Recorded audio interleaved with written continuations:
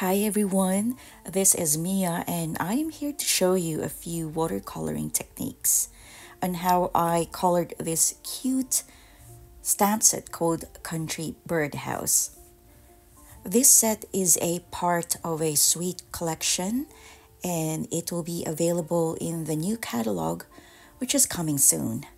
All the materials I will be using would be in the description below. For the birdhouse image, I decided to stamp it using the color called Crumb Cake.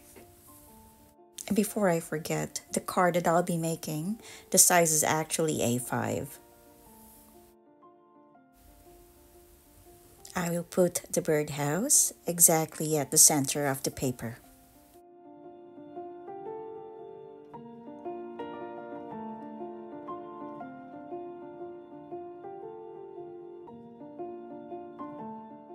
So using the same ink, Crumb Cake for the bird, let's stamp it near its house.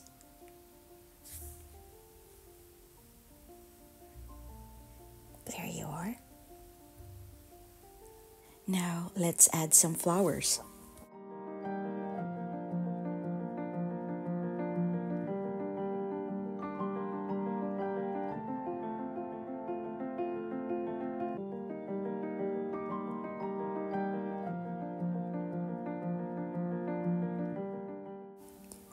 I will start painting the entrance hole of the birdhouse.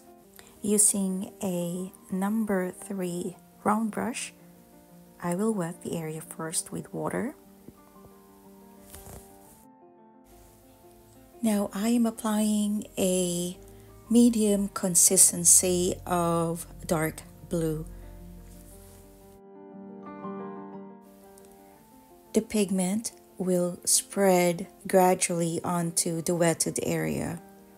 With watercoloring, there is less manipulation if the paper has been pre-wetted. I am aiming to make the right corner darker than the left to give the impression of a shadow and at the same time a 3D effect. I am adding more pigment here, and with the aid of a brush I am just guiding the ink to spread evenly.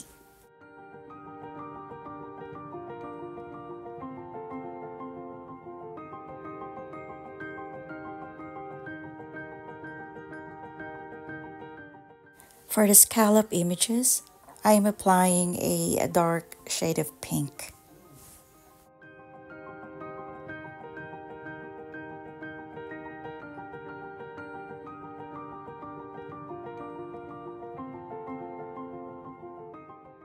Heading on to the base of the birdhouse, I will be applying the wet on wet technique. So while the area is wet, I am putting a medium consistency of dark gray. The painting doesn't have to be uniform. Some areas will be left unpainted. A rustic effect would be perfect.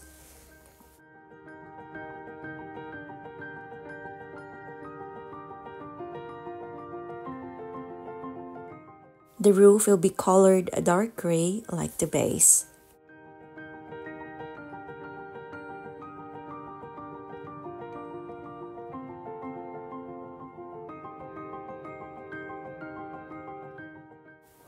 Since the base has dried up a bit, I am going back to it and apply a few more layers of dark gray to give an illusion of a wood grain effect.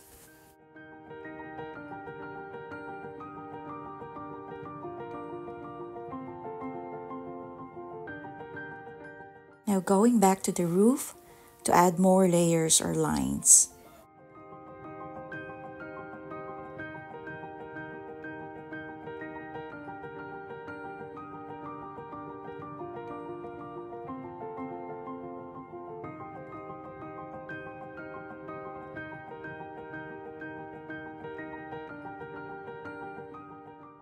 Now going back to the entrance hole, I am adding another layer of blue.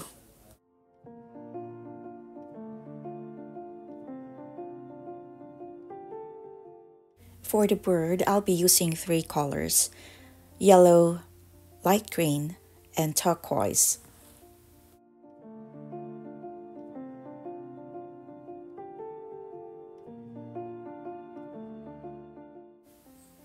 And while the pigment yellow is still wet, I am putting the second color, which is the light green.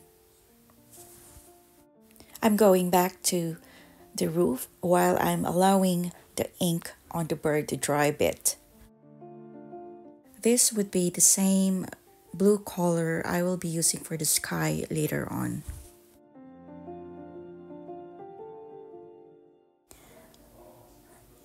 Here the roof is fully dry. I'm adding more details by adding finer lines.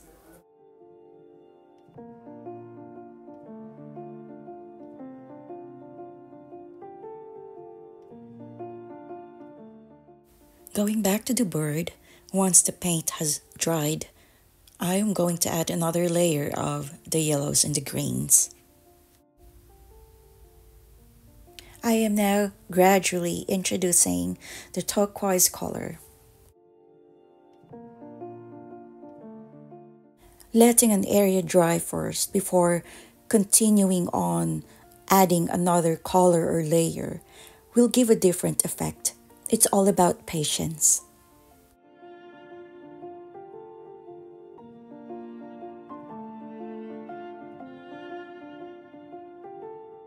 The turquoise color would go to the tail,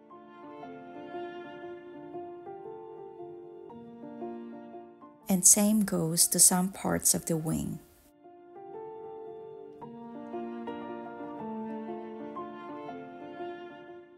The lightest color of orange will be for the feet. I'm coloring the beak with the lightest shade of gray.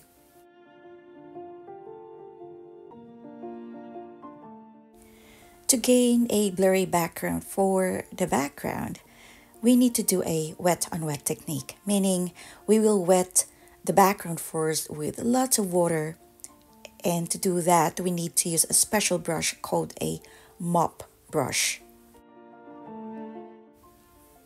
I am putting a nice layer of water on the watercolor paper, but ensuring to avoid putting water on the flowers.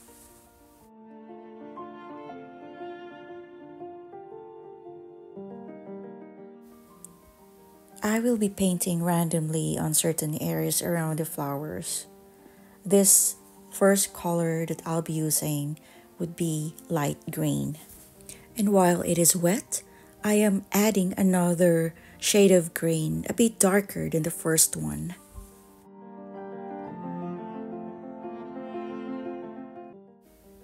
Again, trying to avoid the small flowers. The tip of my paintbrush only goes as far as the boundary of the flowers.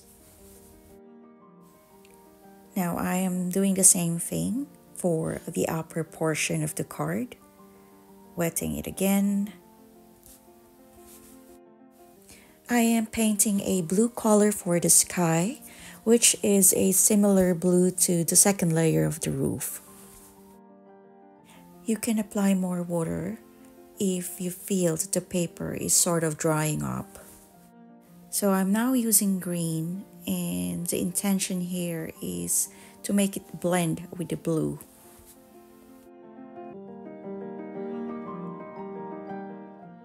So here's another darker shade of green on top of the light green. This would resemble the leaves. Remember, the paper is still wet, so the ink will just spread and give a blurry, nice effect.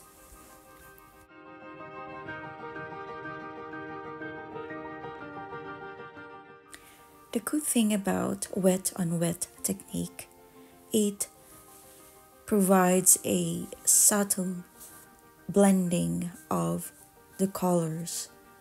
The edges aren't sharp and it is soft to the eyes. The third layer would be a thicker consistency of green. It will be mostly or frequently applied around the flowers to make it pop.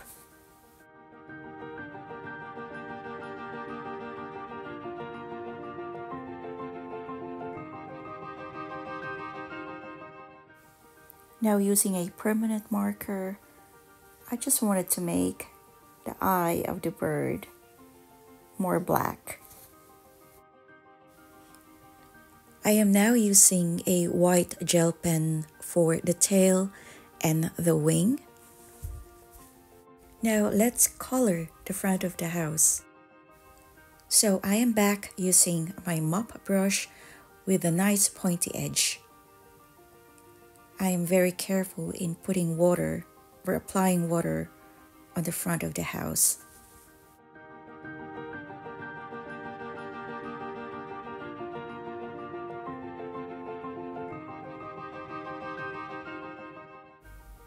Now I am applying a very light colored green.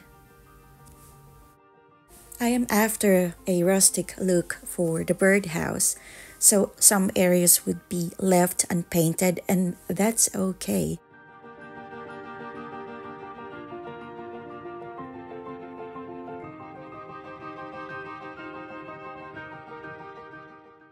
So the paper is still a bit wet. Let's create some shadow on the right hand side of the birdhouse. Now let's pretend that the light is coming from the right. And if that's the case, then it is just right to put a darker shade of green on the right part of the birdhouse as well. And this will give a very nice illusion effect in the end. So I've let the work dry up a bit. Yep, I think that's perfect. Now I am back to using my number 3 round brush. Number 3 round brush is quite fine compared to the rest of the brushes that I use. This will give more detail like fine lines, and I'll be using the same brush to add leaves to the flowers later on.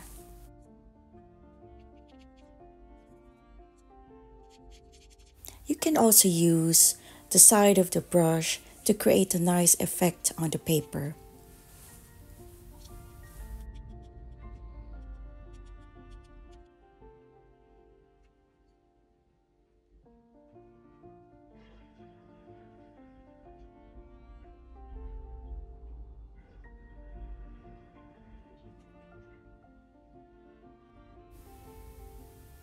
I'm now adding little shadows for the scalloped area of the birdhouse.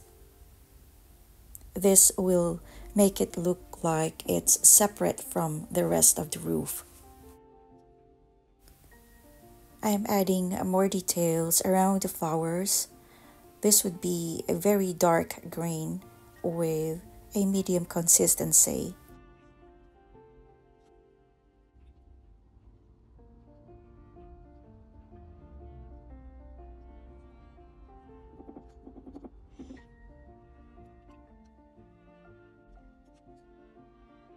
Working on the flowers, at first I wasn't really sure if I wanted to color the flowers, because honestly, as it is, they look so faint and so cool, like they're white or yellow or peachy.